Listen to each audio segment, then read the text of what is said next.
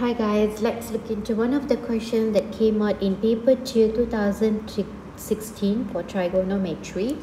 Okay, this question, it says that the diagram shows a cuboid. HT is 3 centimeter and EH is 5 and BF is 7. They want you to calculate the length of C to E. So for you to calculate the length of CE, you need to calculate your CH first, where you can see this triangle.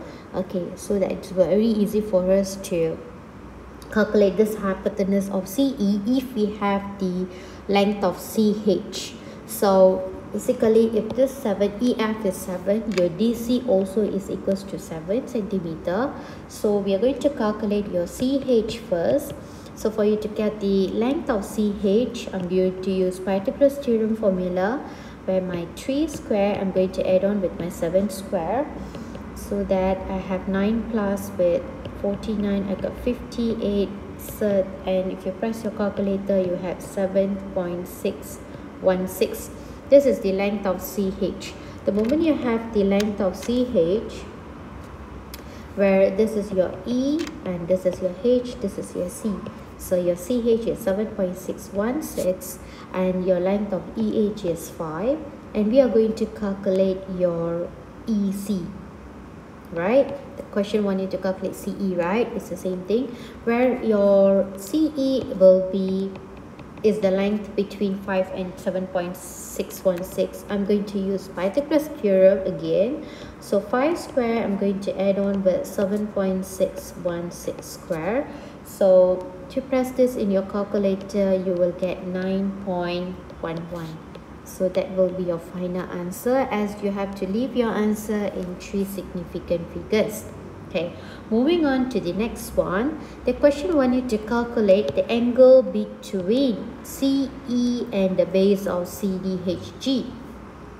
So CE is the one that we have already highlighted in the yellow. So the base that they have mentioned here is the one that at the bottom here. So the angle that is actually appearing between the base and also CE is the one, that angle that I have highlighting right now, which is this, the one that we are going to calculate. Okay, so basically we are going to calculate the angle ECH.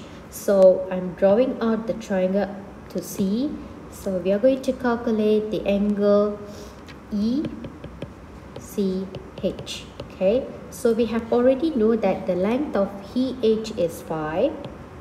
And we have also know that your CH you have calculated just now, which is 7.616. But I'm going to use 58 since I to get an accurate answer. So since this is the you can use the what we call SOHCAHTOA to get the answer. So this is your opposite and this is your adjacent, so that I'm going to use tangent. So tangent will be opposite over adjacent. So 5 out of 58. So if you press this in your calculator, you will have 33.3. So since this is the angle, I'm going to take my answer to 1 decimal place.